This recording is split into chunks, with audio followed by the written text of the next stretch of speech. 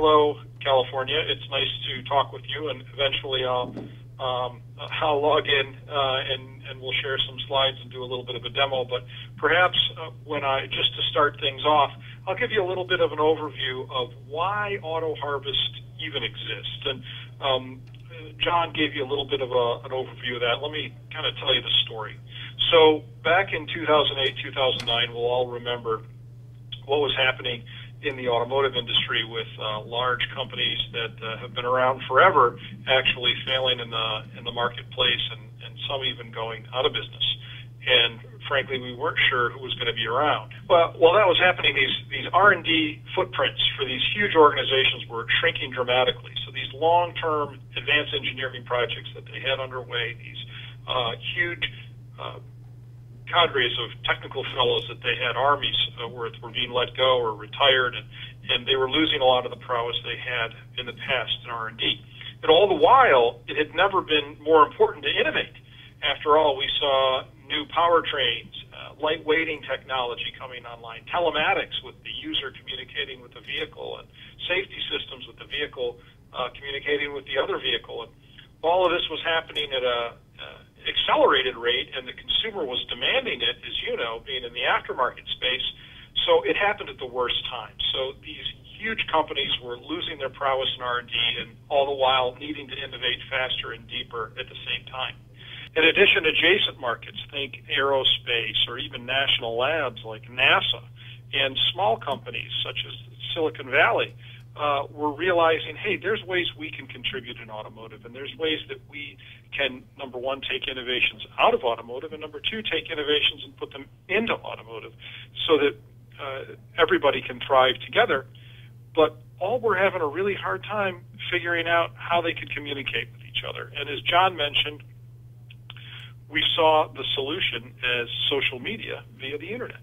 And really, that's what AutoHarvest Foundation was set out to do, to create an open innovation platform for members from small companies, big companies, grassroots innovators, national labs, universities, and everyone in between, to be able to come together and really do some very specific things.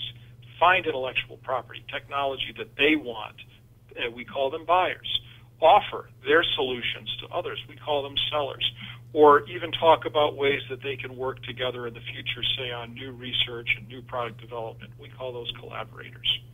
All this is done via our secure online platform, which you're going to see in a moment. And we, as AutoHarvest, I'll mention, are a nonprofit 501c3 foundation. In other words, we're a neutral third party. So everybody, as I said, from that grassroots innovator all the way to the senior vice president, say, of advanced engineering at Chrysler, can feel like they're getting a fair shake via the system. Well, who cares about AutoHarvest? And frankly, this slide is hopelessly out of date, and I've given up updating it because it looks like a very busy NASCAR vehicle at this point, and I don't know if it'll get much better, but suffice it to say, if you look closely, you'll see some major companies like Ford and GM and Chrysler. You'll see some Tier 1 automotives. You'll see organizations like Drive Oregon in Portland, up the road from where you are, where they're trying to revolutionize electronic vehicles, Auto 21 in Canada. All sorts of different groups, from small companies, large companies, trade organizations, came together in our interest group to give us guidance to make what it is you're going to see today. And I'm going to jump right into it right now so you can see how our system works. And basically, you're going to see four things. You're going to see posting systems where those buyers, sellers, and collaborators post their capabilities. We'd love to have your stuff in there and have you looking at these postings to see if there's opportunities for you to run with. I'll also show you very briefly what a collaboration workspace looks like. This is the online person-to-person collaboration space that John alluded to when he was talking, that kind of shows you how you can have a private workspace in our system if you so choose. I'm also going to show you something else that I think you'll find very interesting, which is a database of over 75,000 grants that have been given by the federal government in the name of SBIRs and STTRs, where you can find technologies or collaborators or potentially even get involved in the next R&D project in spaces that you'll find surprisingly are in your area. And then lastly, I'll show you what an organization landing page looks like. This is kind of like a trade show booth. Think the SEMA show, but in a way a little miniature version that's 24/7 all the time that you can actually have in our system if you so choose to talk about your group in general and then feature information that you brought from the other databases in as well. So I'm going to now jump over to Firefox to give you an actual demonstration. Does anybody have any questions for me right now before I go into that? Going once, going twice. Okay, so what I did so far is I just went to AutoHarvest.org, and again, you've got a little bookmark in your bag that will help you remember the name of this website.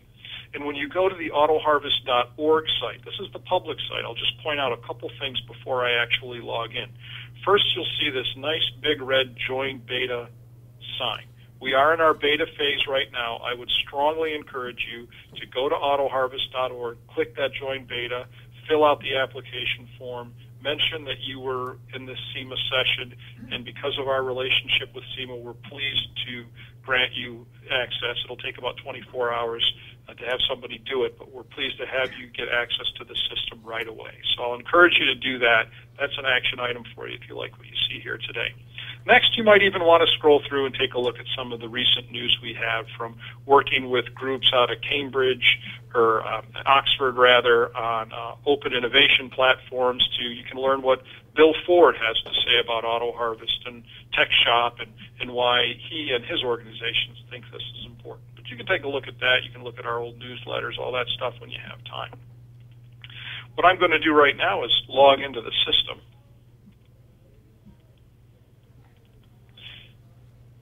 Kick the tires with you.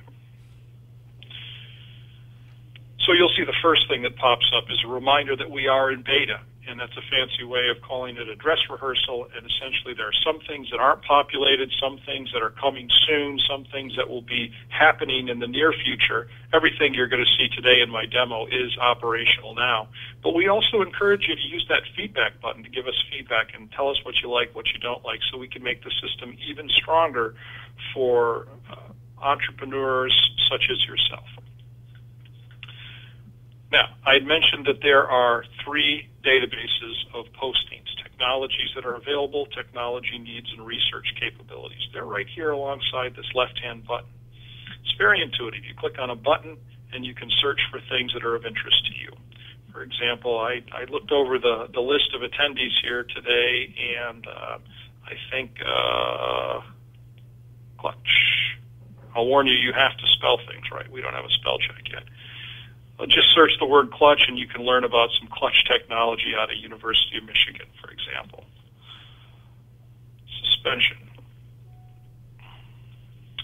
Again, a lot of technologies coming through that are available, say, via Visteon, Michigan State University, some other small companies that have also posted things.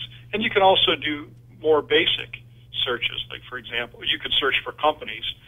Like you could type in the word Ford and see what they had posted, for example. Or I just typed in the word materials here, and now I start to see small companies, large companies, and national labs. And here we go, Delphi, posting a technology that's available that hit the search term materials. Now, once we click on one of these, and I'll zoom in because I know that this is becoming a bit of an eye chart probably for you. Once you click on one of the opportunities that you thought you liked, you click in there and you see a very brief description of what that technology is all about, the technology readiness level, the name of the company, etc. Now, as you scroll down, and this is very important, you'll see that they've also attached documents. So in this case, we'll click here, and you'll see very briefly Delphi posting more information about this technology that they have available. Now, if you like what you see, you can click the Respond button, and what happens then is a form will pop up where you can describe what it is you hope to do with this technology. Very brief form. You click Send, and then Virgil, in this case, from Delphi, gets your message. Kind of like LinkedIn. He'll get an email to his Delphi email address, and then he'll he'll be able to respond directly to you. Now, you could also feature your technologies in there, and all you have to do is reach out to us to let us know you want to do that, and we'll enable that. Now, there's 2 other databases here, and I'll just briefly show you how another one works. And, for example, this is technology needs. So if we search this database, this is where groups like NASA, Chrysler, General Motors, JCI, for example, even some small companies, and we'd love to have your small company posting your technology needs in here too, are communicating to the group in a non-confidential format technology that they're interested in finding. Now, for example, we can search this again, and I remember seeing that there was at least one audio company in the group here today. So, for example, I just searched for audio, and then I find a technology posting from Johnson Controls.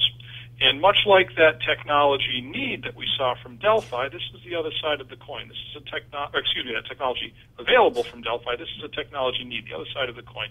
Works the same way. You click respond, the form pops up.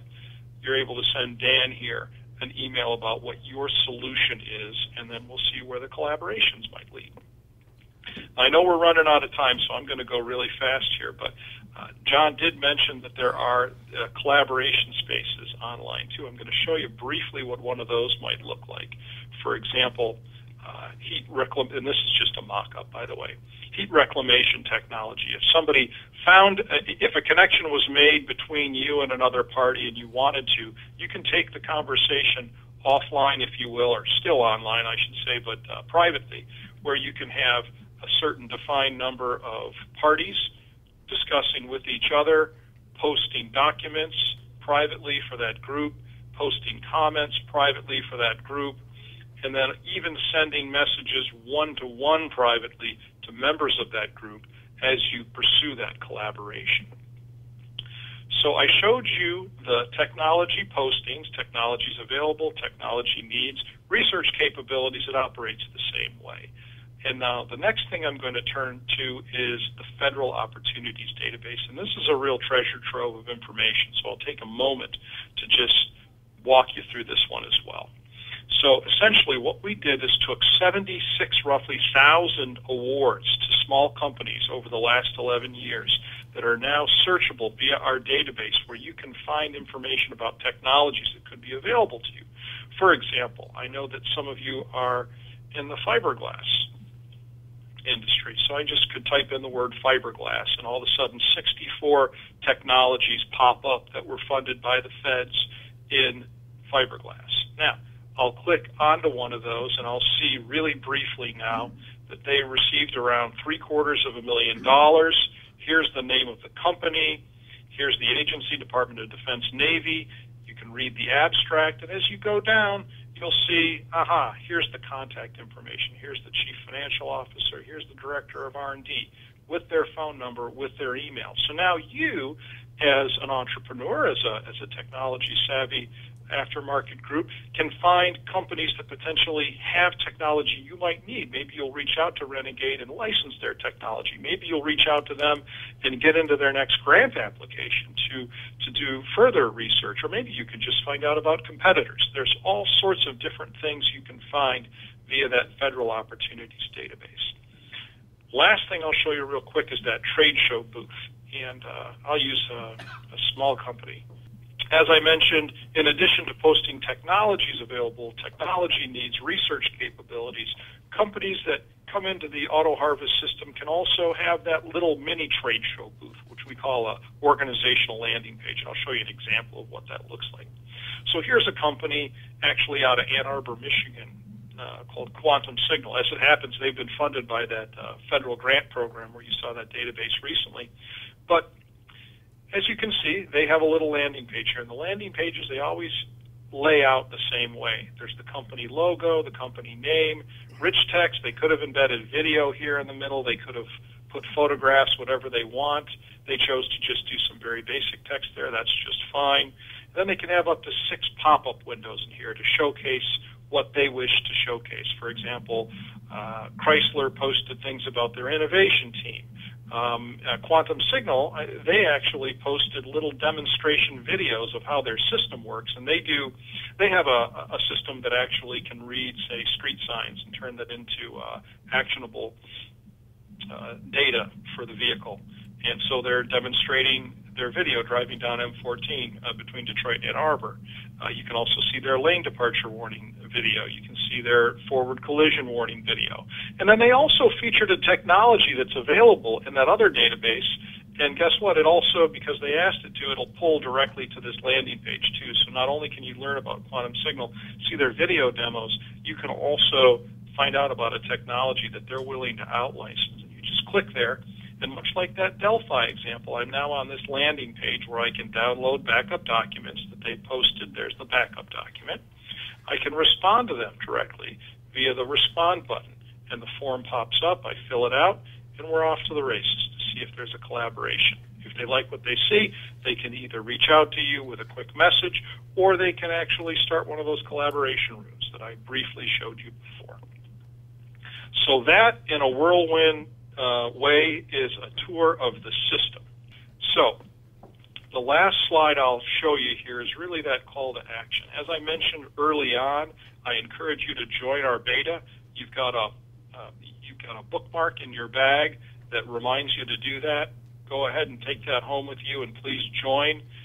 We'd also like you to reach out to me via that business card. My email address is on there if you wish to add your own content. As we mentioned before, this is something that we're pleased to offer to the SEMA members during our beta. Really, no cost. We want you in because our major companies want to see entrepreneurs and exciting new technologies that we know SEMA has in its membership.